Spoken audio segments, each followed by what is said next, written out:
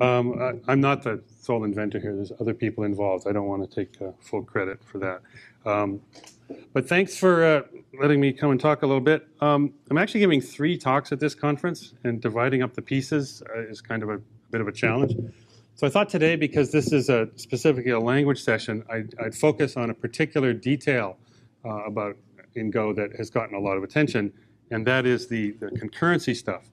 A lot of the people who've remarked on Go or looked at it have thought that there's something really unusual and maybe even unique about the concurrency features inside Go. And I think they are unusual, but they're not without origin. They actually have a long history, and I thought it would be worth telling this community, some of whom might not know the background, where these ideas come from and why Go is the way it is with respect to concurrency communication. The story actually started in the 1970s. Can somebody start the timer there? It's not running. No, timer's not. It goes back to the 1970s when multiprocessors were really a research topic. I wouldn't say there are no multiprocessors available commercially, but there were very few, and I don't remember what any of them were. I do remember some other things about the 1970s, though.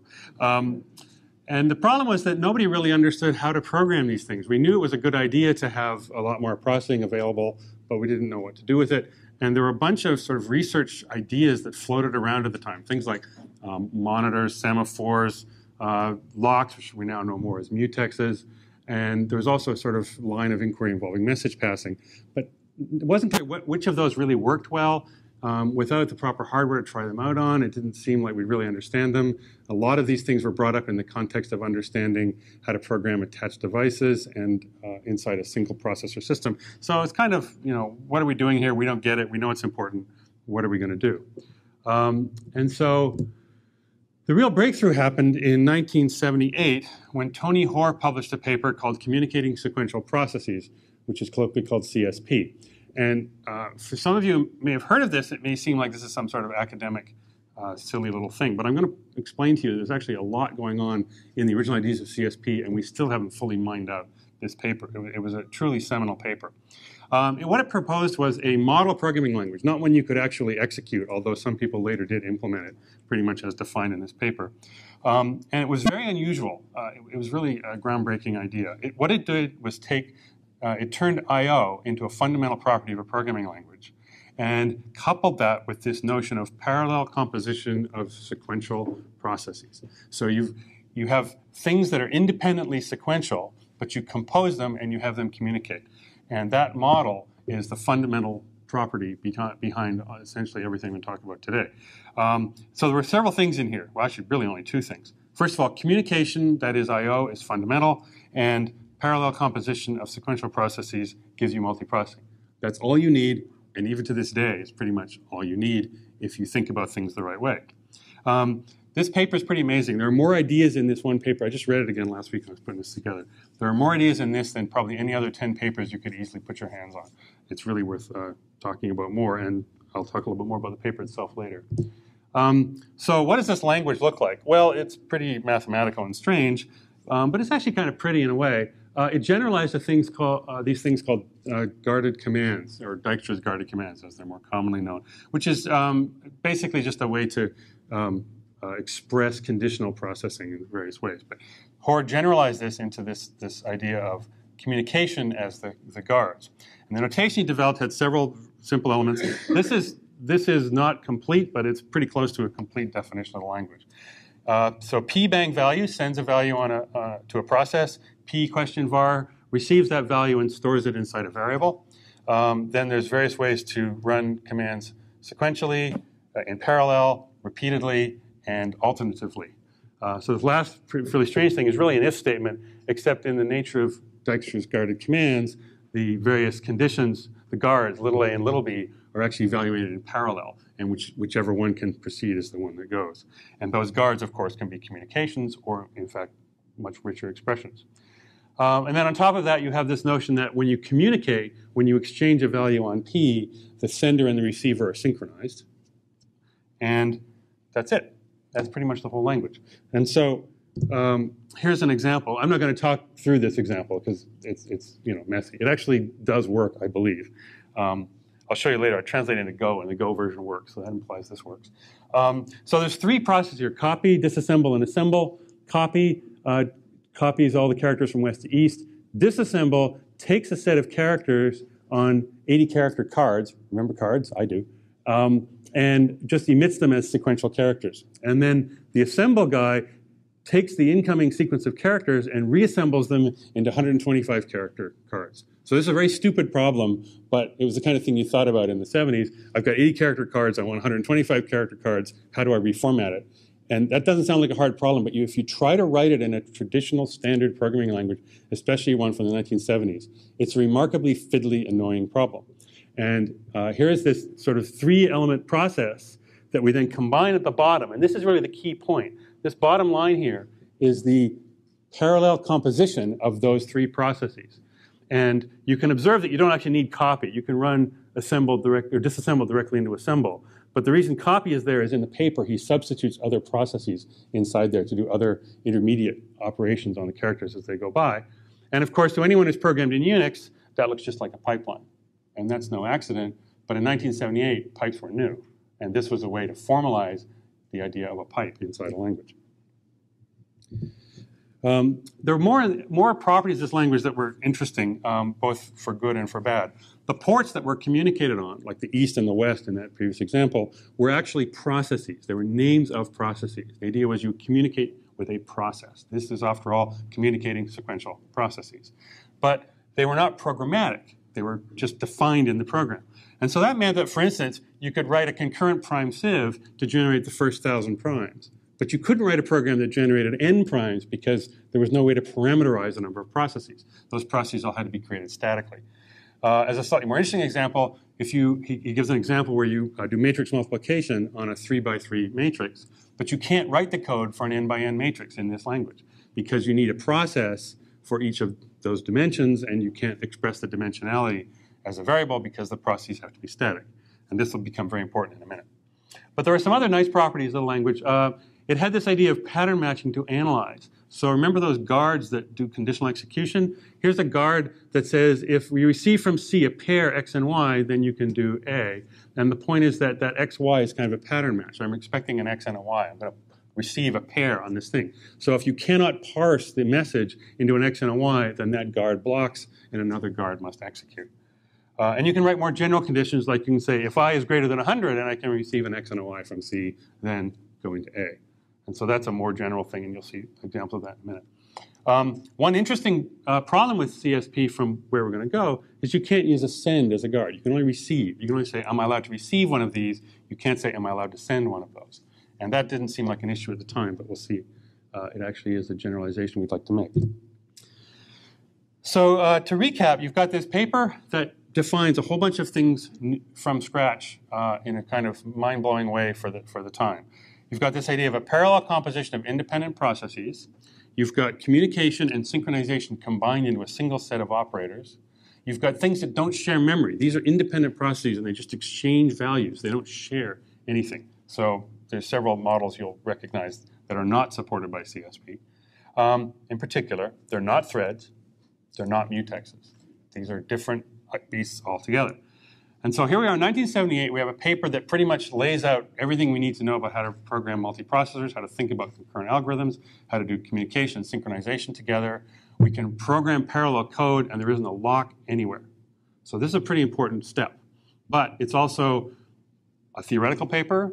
I would bet money that every program in this paper is correct, even though it was never been executed. But that's Tony Hoare. That's not a normal person. And so we have to turn this into something useful. And what happened was, for the next few years, people sort of digested this, and the road sort of forked into multiple paths. One of the paths generated a language called Occam. And Occam is interesting in this story because it's the closest to CSP. A company called Inmos in Britain, in Bristol, designed a machine in the early 80s called the transputer. And the transputer was a parallel piece. It was essentially a bunch of processors on a chip. They were unusual processors, but they were general processors.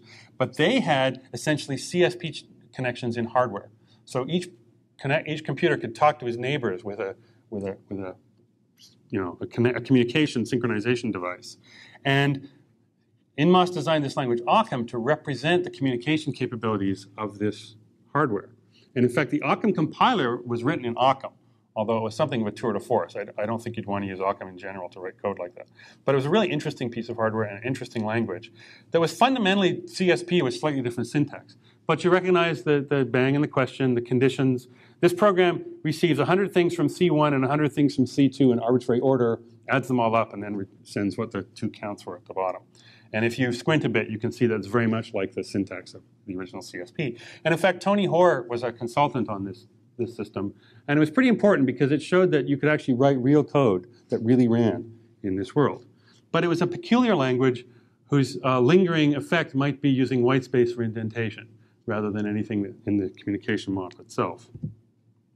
But another branch that came out of here, although quite a bit later, was the Erlang branch. And Erlang differed from Occam in that it was very networked, it was functional, and it focused on the pattern matching capabilities inside CSP rather than just the basic communication.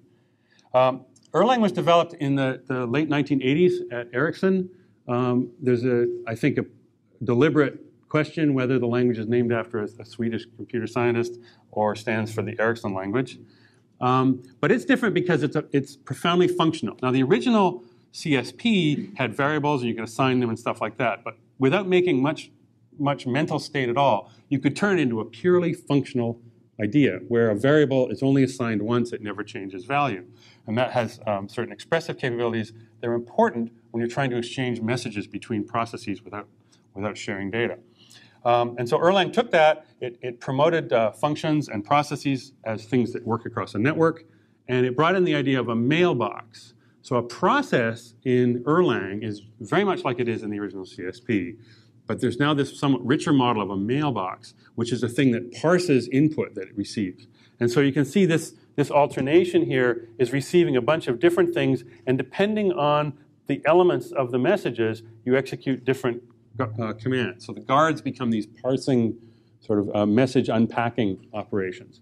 And Erlang is actually quite a beautiful language. A lot of interesting software has been written in, a lot of commercially important software. But it's unusual because it has this profoundly functional and very sort of rigid model of the communication. And I don't mean that as a criticism. I really think it's kind of beautiful. But it's not the kind of language that I, for instance, want to write code in all the time because I can't, communicate with, I can't write code comfortably that isn't somehow, expressing the things I want to do, like write operating system software and stuff like that. And so we come to the third branch, which is the NewSqueak Limbo Go branch, which is clearly where we're going to end up here. And here the focus is different because in the Occam branch, we really based on ports and communicating basic messages between processes. Erlang, we've got this mailboxes and parsing. And on this branch, we're going to focus on a thing called a channel. There was a paper that probably none of you have read, and I don't think you probably want to dig back that far, but in 1985, Luca Cardelli and I wrote a paper for SIGGRAPH on a language called Squeak, which is unrelated to the thing that's called Squeak today. And Squeak was a toy language. It was kind of like a Yak, in the way that Yak takes a grammar and generates a C program for you. The Squeak processor took a concurrent program and turned it into a sequential program with a state machine compiled into a C program for you. So you could write code with this, and it worked, but you wouldn't want to write much in it. It was really a research idea to show what would happen if you use the ideas of CSP to program graphical user interfaces. And it was a research paper, and it was kind of fun, and actually sort of influenced some thinking for a while, but I don't think has a sort of lasting legacy, except that you can see this is very CSP-like, and it also compiles and runs. You can actually execute this code inside a Squeak with the processor. And then, again, the important thing is down the bottom here, you see the parallel composition of, that's type as in typing on a keyboard. This is a program that lets you type code and then type text and have it appear in a window on the screen. So the typing program is the composition of the mouse process, the keyboard process, and the text process. Okay, but we haven't got channels yet. These things are communicating between processes. And a few years later, I've been doing a lot of graphics work and wanted to write real graphics code. And the ideas in Squeak were interesting to me, but I didn't have a programming language I could use to express them. And so I took some time and designed a language called NewSqueak, which I thought was a good name. And around 1989, this became an actual implementation you could use to write real code. And so, several quite interesting programs were written in it. Again, it was a research language. You wouldn't want to spend your whole time in it. but it was actually fun to write code in, and there was some important stuff written in. Syntactically, it looked like C, but it was a purely applicative language, and it had this concurrency stuff built into it. And so here we have the first language that I got to use where I could write real code with the ideas of CSP. And it was very important to me, and a lot of interesting things came out of it. Newspeak had lambdas, which were what I called probes in the language. It had a select statement, which was essentially alternation of CSP, but it was restricted to communication. It wasn't, you couldn't write composite conditions on those branches. It had also two, for you guys, things that you may recognize, they're going to turn up in Go. Two syntactic inventions arose in Newspeak. One was the left arrow operator for communication. I managed to find a way to express receive and send using the same operator, which cleaned up some syntax. It also made it possible for the receive operation to not store something in a variable, but to just be an expression. And of course, that was important for someone with a C background, to just have receiving a value be an expression. And then also, I was very proud of this. In the Pascal notation that Newspeak used for declarations, you declared a variable by saying x:int equals 1. That declares a variable called x, type 1, type int value 1. But it's obvious that 1 is an integer, so why bother to type all that? So in Newspeak, you could drop the int out, and then that made :equal a kind of pseudo operator that declared and initialized a variable. And that lingers on in Go, and it's a very nice convenience that turns out to be pretty important to the way Go works. So maybe this is my major contribution to computer science, I don't know. Here's the prime sieve, the famous prime sieve, the concurrent prime sieve. It's really not the sieve of Eratosthenes, but it's in the CSP paper, in CSP. I didn't show it here because it's quite difficult to understand in CSP. It's a little easier here. Again, I'm not going to talk through all this, but there's a couple of important things to recognize in here. First of all, these are three process definitions. Counter, which just pumps out a bunch of numbers. Filter, which does the primality filtering. And sieve, which is the thing that composes a chain of processes to do the sieving generally. What's interesting here in this program is in the middle, it says sieve is a program of chan of int. That of chan of int means that the value of the sieve program is a channel of integers. And this is actually the moment in this story where something different happens. Because having a function that returns a channel gives you a power that was not available in any of the other languages, at least not with nearly this sort of clarity. So this was a bit of a breakthrough for us. This is the way to write the prime sieve. It doesn't matter how many primes you get. You don't have to pre-declare 1,000 primes or something like that. This gives you the programmatic ability to stitch an arbitrary dynamic structure out of channels. And so channels here are first-class values. And this is the fundamental difference on this arc. The thing about a channel as first-class value is not only can I pass it around, use it as a return value for a function, there's two important things that come with that. One is that I can send you a channel on a channel. If I have a channel, I can give it a type channel, and that means I can send a channel along just like in a regular channel I could send an integer. And that gives me the ability to communicate, And of course, everything in computer science that matters is indirection. We've just built that indirection and communication, which is fundamental to a lot of these models.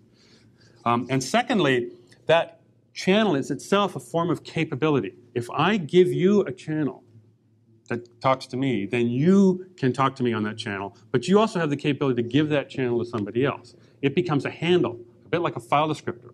Whoever prepared that channel can hand it off to anybody who can continue to hand it over to somebody else. That indirection of capability to communicate is really important to doing things like building multiplexers, constructing arbitrary security barriers between processes and things like that. It's a very, very important idea.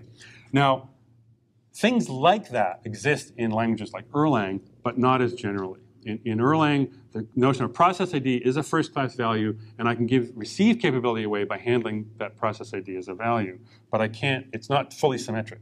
The send capability is actually missing. So the problem with Newspeak was it was just a toy, didn't run very fast, and we liked the idea so much we wanted to actually use it. And so a few years later, Phil Winterbottom, who was working with us at the labs, decided to take some of the ideas from Newspeak and make them work inside a real systems language, which he called Aleph. And Aleph, superficially, you can think of as just C with this concurrency stuff built in. You wouldn't be very far off the mark. And it was a lot of fun to write in because we finally had an efficient language you could use these concurrency and communication ideas in, but The problem was it was a C, it was really C underneath, and so you had to deal with malloc and free on your own. And all the other languages we've talked about up to now, memory allocation is sort of implicit in the language, which is another way to say it's garbage collected. LF was not, and half of the code in an LF program that did communication had to figure out who was responsible for freeing this object you were passing around. Not having garbage collection available in a concurrent language turned out to be a bit of a deal breaker. And it wasn't the reason LF died, but it was a reason why it wasn't, I think, as successful as it might have been. Without garbage collection, it just wasn't as nice to use as it should have been. And believe me, there were people like me saying, come on, Phil, it needs to be garbage collected. But for his own reasons, which were probably good, he didn't do it, and that sort of was a problem. But a year or two later, Phil, along with Sean Doran and myself, did a language called Limbo as part of a project at Lucent to do TV set-top boxes and stuff like that. It was almost exactly contemporaneous with Java. There was a little VM, and it had all this nice. It was quite a nice little language to work in, and it was probably the most successful language on this stream so far, on this branch of the sequence so far, because it was a true embedded language with communication primitives, concurrency. It was garbage collected, of course. It was very nice to use in a lot of ways, and it was successful within its limited domain. I think not as successful as it should have been, given the quality of the work in it. But it was pretty much sort of rethinking Newsqueak 10 years later with a much better grasp of what needed to be in the language to make it work. And again, channels were the fundamental thing here. The Limbo had channels as first-class values. But then things happened, things starting with J, and sort of died away. So about 15 years go by. And I gave a talk about 3 or 4 years ago, which is on YouTube, about Newsqueak, really about Newsqueak, in a language series there. And it got me thinking that it was time to revisit these things. So a few years ago, Robert Griesemer, Ken Thompson, and myself started talking about this stuff again. And we thought, for reasons that I'm going to talk about a lot more tomorrow in the OSCON keynote, it was really time to rethink the whole language approach in general. But as a consequence of that conversation, we've now got a language, which is called Go, that is a compiled object-oriented language with concurrency built in. So it's a modern language with these CSP ideas available as first-class ideas inside the language. And it's wonderful. And when people say that it's novel and unusual, I think they're right. What they're missing is how much delight you can get from programming with these things in a real world. And so we've now got the power of CSP in a particular model, the sort of channels as first-class values branch. And you get garbage collection, but you have a compiled language, which means if you're going to write code that, who does cryptography calculations or graphical calculations, something like that, they will run very efficiently. And so you get the power of concurrency in an environment where fundamental computation is really efficient. And that's a really, really nice mix. Then the object-oriented stuff mixed in too, but that's not what I'm talking about today. And so you get the best of all worlds in one easy package. And it's actually pretty nice to use. So here's that card reassembly example, slightly simplified. I took out an edge condition that makes the code longer but not more interesting. And you can see that it has some of the flavor of the CSP version. There's the copy guide, the assembler, and the disassembler. And there's the composition guide down the bottom. You actually just relaunched the 3 things, we call them Go routines, the 3 Go routines together, and they do the work. And this code actually works. I ran it, and it functions. It does every time. Whenever I need to reassemble punch cards, this is the code I'll run. But you can see that it's changed a lot from the CSP version because you've now got a syntax that feels a bit C-like. You've got the arrow operator for communication. You've got colon equals and types. You've got channels. But fundamentally, this is the same idea, right? This is the idea of writing programs as a parallel composition of communicating sequential processes is now available in a language that you can actually use. And that's pretty nice. So in summary, Go's concurrency has a long history. It's conceived by some people as being very novel. It's actually not. I think it's novel in its context, but the ideas go back longer than I care to recount. And it is nice to have these ideas available, but there are other languages out there too, Erlang being probably the most famous, that has this very similar ideas rooted in the same paper. Channels as first-class values, though, are unusual. Not unique, but unusual, and I think mostly on the branch that started with Squeak and Newsqueak. And it's also nice to have all of the combination of high-level modern language capabilities available along with the communication things. CSP was about communicating. Go is about using communication inside an environment with modern language features available. And the fundamental point here is that in order to make this work, you have to have garbage collection and you have to have things like automatic stack management available. It's very hard to graft these onto another language like we do with LF. You get into, it just doesn't feel right, doesn't work very well. And there's a lot more to go than concurrency, as I think I've hinted. I'm giving actually 2 more talks tomorrow, which is a little shocking, in the OSCON branch. So unfortunately, it'll conflict with some of the sessions here, but if you're interested in learning more about Go, you don't want to go to the talk tomorrow where I'll talk in a lot more detail about many of the features of the language. Of course, golang.org has everything you need to know. If there's one thing you get today, I want it to be, I should read that CSP paper.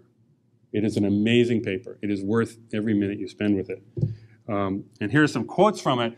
Remember, this is 1978. I will honestly say that some of you probably weren't born in 1978. But some of you probably were.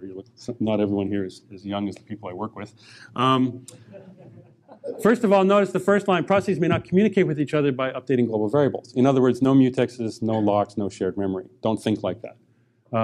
In the second quote, he says that coroutines, which we call goroutines sort of in Go, are more fundamental than subroutines. I think when you realize that, you understand the power that you get out of this. And then this bottom one may be hard for you to parse, but what it's saying is that a process that you communicate with in isolation is isomorphic to a Simula class, or a Java class, or C++ class for that matter. There's a fundamental sort of isomorphism there that's pretty important and good to know. So I'll leave those up and take any questions you may have. How are we going to do questions? Should I just repeat them? Or? Yeah, okay. Yes? How does CSP relate to the pi calculus? That's an interesting question. When I did NewSqueak, I learned, because I didn't know, that it relates pretty directly. Because the fundamental process control stuff inside NewSqueak is an expression of the pi calculus in a certain way, with operational semantics and all this kind of stuff that I'm not an expert in. But people in the talks I gave about NewSqueak would come up and say, do you realize that? And I think the CSP paper is the godhead for a lot of that stuff. It wasn't the only thing around at the time. There were other people working in related things, but the CSP paper seemed to distill those ideas as something that you could understand if you were reasonably intelligent and get the whole idea in one paper that wasn't totally impenetrable. Yes? So Ron, when I look at your work casually and I try to sort of figure out where it's in the ecosystem relative to the stuff that I'm doing, you've chosen not to push modern type systems really hard. Fine. I'm curious what motivated that choice, why you felt it made sense to leave out the last 25 years of type systems. The question is why the Go type system isn't the same as everybody else's type system. That's a fair question, and to be honest, I'm going to talk quite a bit about it tomorrow. But the basic reason is that, and I'm sort of tipping my hand a little bit for tomorrow, I think that the modern type systems have a lot of power, but I think that that power is overstated. And one of the reasons that there's so many people in this room who've invented new programming languages is because they're frustrated with the complexity of the type systems in the standard languages. Let me just cut it off there so it doesn't turn into a discussion of tomorrow's talk. You may be right, and I look forward to finding out. Okay. Yes? What tools does Go offer that help verify the correctness of concurrent programs? How do you know the code you're writing Go is going to have deadlocks or race conditions? How do you know the code you're writing Go is going to have no deadlocks or race conditions? Or be correct? The answer is there are no tools. Specifically, there's a system called Promla, which I didn't mention, which is also in this branch, that Gerard Holtzman wrote, that lets you use CSP to express and verify correctness of algorithms. And you can translate Go algorithms into Promla if you want, and so on and so on. And I think that's actually a useful thing to do for certain problems. The thing that is hard to understand until you've tried it is that the whole business about finding deadlocks in programs like this doesn't come up very much. If you use mutexes and locks and shared memory, it comes up all the time. And that's because it's just too low level. If you program like this, I'm not saying deadlocks don't happen, of course they do, but they don't happen very much. And when you do, it's very clear why, because you've got this high-level state of your program expressing, this guy's trying to send it here and he can't because he's here. It's just very, very clear, as opposed to being down at the mutex shared memory level where you don't know who owns what and why. And so I'm not saying it's not a problem, but it's not harder than any other class of bug you would have in a Go program. And until you've tried it, you don't really see it. And I'm going to put words in Robert Griesmer's mouth. He's sitting right here. But he's never written concurrent programs before. And he worked with us on Go. He did a lot of the type system work and implementation stuff. And he'd never written concurrency code before. But he found using this thing that not only is it easy, he just finds that it's just sort of very natural. And am I being fair? Do you find it difficult? Yeah, it's try it. You'll find that it's surprisingly nice to use. Yes?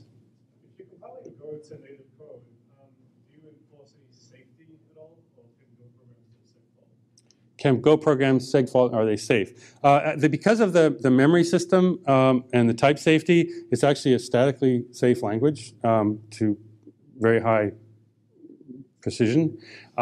There's a way you can cheat, which is called unsafe. You import a package called unsafe, but if you import unsafe, you're cheating. But there's no type punning. You can't turn an integer into a pointer. You can't index off the end of an array. There's just none of that stuff. It has pointers, but no pointer arithmetic. And so we believe that if you don't use the unsafe package, it's easy to demonstrate safety in the program. You can get segfaults if you use uninitialized, but safely uninitialized variables is the only kind you can get. But the program catches them, the runtime catches them. You can't derive, basically it's impossible to correctly write a memory incorrect program. Yes? Can you give an example of Go in the real world, a real application that you use for it? I can, there's a fair bit of, it's only been out for a few months in the public. And some people have built websites and web services built entirely on top of it. The Golang.org website is entirely a Go program. But the most interesting example is one I can't describe, but we are using it internally for some production work inside Google. It's fairly high traffic stuff. And the people who've used it are pretty happy with it. So I think it's ready for prime time for certain categories of problems. I think we've reached that point. Yes?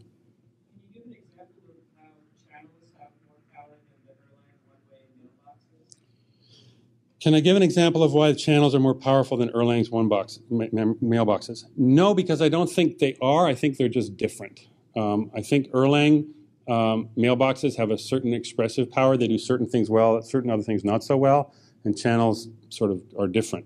The thing that Erlang process IDs cannot capture is this idea of a general capability to communicate. You can capture the send capability, the receive capability, but not the send capability. And I'm sure you can prove that they're isomorphic. But the feeling you get with a channel is this thing I have in my hand is the ability to communicate. And I can build data structures with it. I can send it to somebody. I can receive it from somebody. It becomes a very sort of a nice encapsulation of the idea. And Erlang encapsulates it in a completely different way. And I wouldn't want to go to the mat saying one is better than the other. But they feel very different in how you use them. Yes?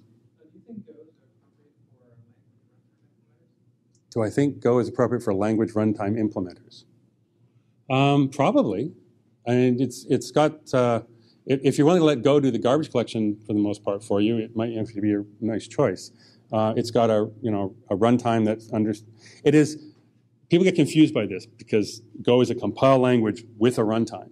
But it's not like a JVM, right? It's actually native code, but essentially it's got a runtime library that lets it manage memory and do communication, concurrency, and stuff like that. I know at least one person who's using it to build some VM experiments to play with, so I know it can be done. It's probably an interesting choice. It might be an excellent choice. I don't know. Yes? Is the state-of-the-art reaching a point where coroutines are as efficient to break up into finely grained pieces and recompose as simple subroutines? I know that's been one of the challenges in consortiums. Has the state-of-the-art advanced to the point where coroutines can be broken up and put back together as efficiently as regular subroutines?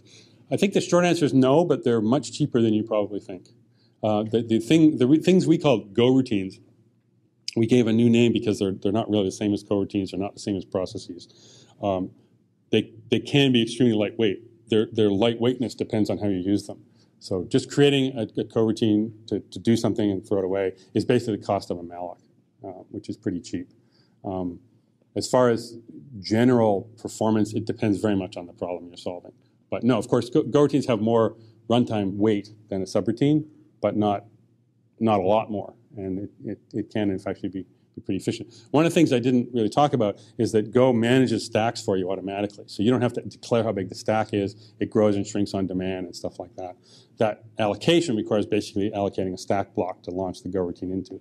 And everything else is a fairly small number of instructions to get one going. They're pretty lightweight. Yes? Does Go ensure that the messages that are passed are either immutable or copied? Does Go make sure the messages are immutable or copied? It depends on the type of the channel. If the channel is a channel of immutable values, then yes, they're immutable values. If it's a channel of shared values, it's a shared value.